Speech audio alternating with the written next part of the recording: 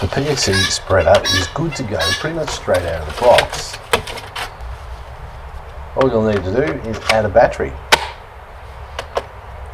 Some of the adjustments you'll need to know are things like the dial here, which adjusts the size of the material that can fit through the chute or the speed the material feeds out. This lever on the front here adjusts the spread, so how wide will it spread or how narrow.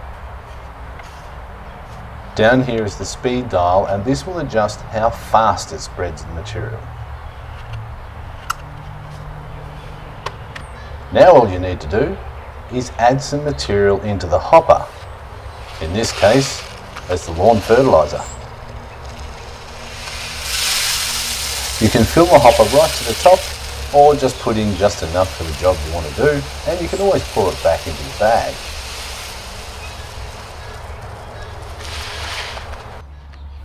Now just pull the trigger to turn it on, and you can see that it just spreads it nice and evenly.